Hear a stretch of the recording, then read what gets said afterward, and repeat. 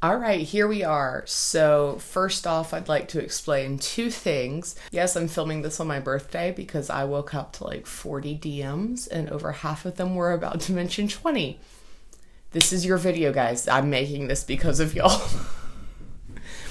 Secondly, I found out I apparently am allergic to leather during Atlanta Comic Con, so I now have hives wherever it touched me. So you're just gonna have to deal with that because I can't put anything on it because it needs to breathe. Alrighty, let's talk about Dimension 20, Dropout, and my series recommendations and my thoughts and theories on the new Dimension 20 side quest.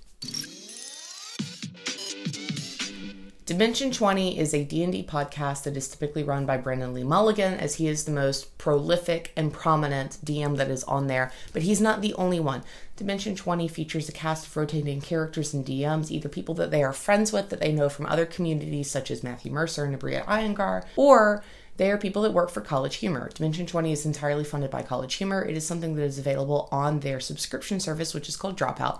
More about that in a minute. And for the most part, the seasons don't really interconnect. There are a handful that do, such as Fantasy High Seasons 1 and 2, freshman and sophomore year, as well as parts of Leviathan and the Seven, which are additions to that series as well.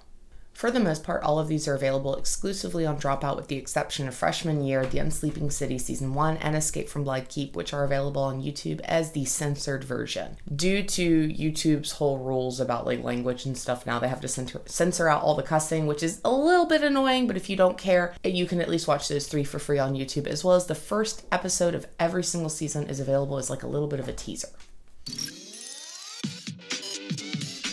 Dropout is essentially College Humor's own streaming service. It allows you to watch everything from Actually to Game Changer to Dimension 20 to a bunch of other skits and sketches they do. If you didn't know, College Humor is entirely comprised of people who do improv. So a lot of them are professional actors. They do a lot of like on-the-spot improvisation.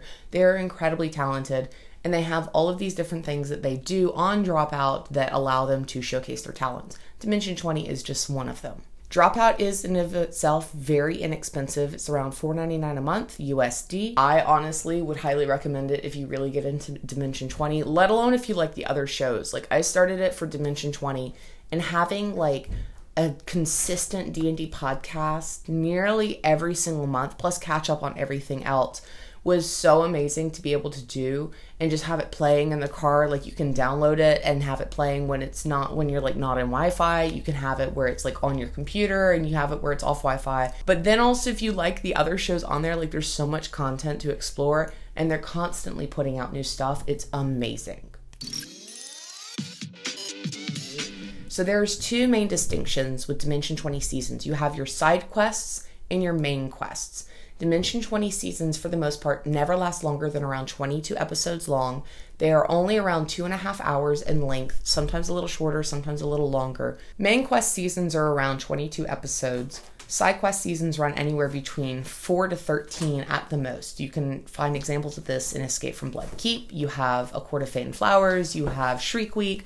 Anything that is a smaller season is a side quest. So in terms of main quests, I highly recommend Fantasy High for starters. It gives you a really good vibe of like how Dimension 20 is, how it works, the different vibe of all the characters. It has your main cast, so it's the people who are usually either interchanging in most of the seasons or the ones that are there for like the big seasons.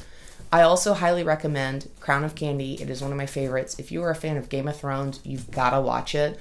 I went into it thinking it was going to be a wholesome Candyland story. I have trauma, and I thank Brendan for it every day. Side quests I recommend include Escape from Bloodkeep, which is around an 8-episode long Lord of the Rings parody series and told entirely from the perspective of the villains. It has a ton of guests on it. It is Brendan DMing. It is hilarious.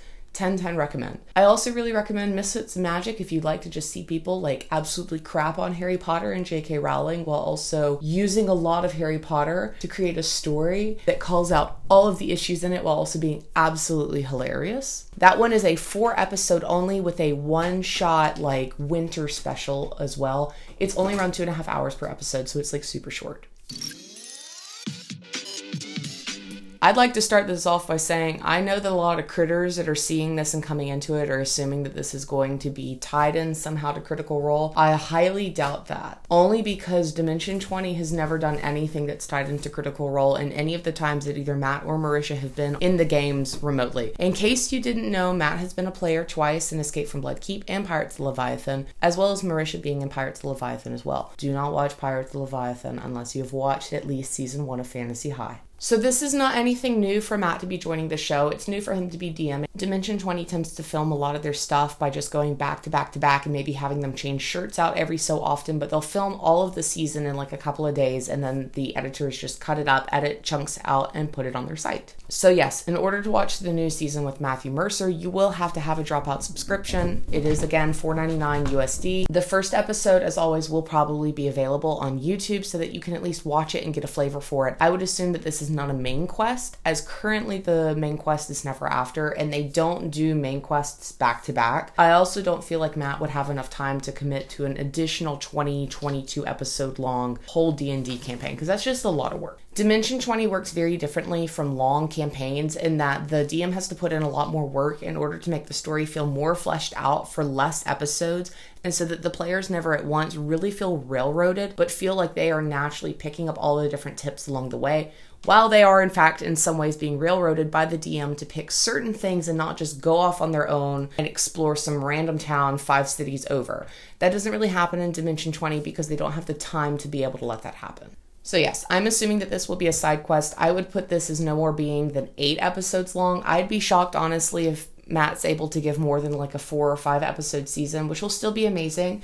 I'm really curious to see what he's going to do. I highly doubt that it's going to be connected to any of the other shows on Dimension 20 or on Critical Role, but we'll really have to wait and see when the trailer drops. I know some people have been theorizing that maybe it's got to do with some African vibes based on the set that was shown, or possibly even Gothic architecture with like the goblet and stuff. I don't know. We'll leave that up to speculation. There's a possibility that more of the CR cast will be there, but it's more than likely that most of it will be made up by either College Humor or non-CR individuals who will be a part of the show. I think it was mentioned, or at least hinted at by Brennan, that either he or Abria or both of them will be a part of the show in some capacity. That was rapid fire, I know.